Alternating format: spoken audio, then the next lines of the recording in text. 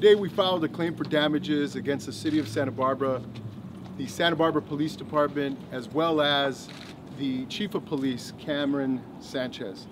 And the reason for this is that on November 20th, 2013, Cameron Sanchez had a press conference in which he showed 68 photos of 68 people with their names below them and accused them all of being gang members. Many of those people have come forward to us, and we are filing a claim for damages on their behalf today. And we're asking for $1 million per individual. So far we have 6 signed up. Many people have come forward. They weren't in time for us to file for them today. We will be filing at a later date on their behalf. The police department is refusing to accept the claim for damages. I'm going to serve it on them anyways, and you're all my witnesses.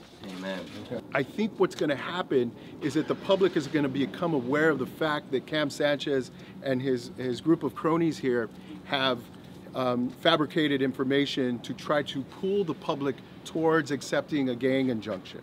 Now, mind you, the gang injunction they're proposing is the largest one in the country.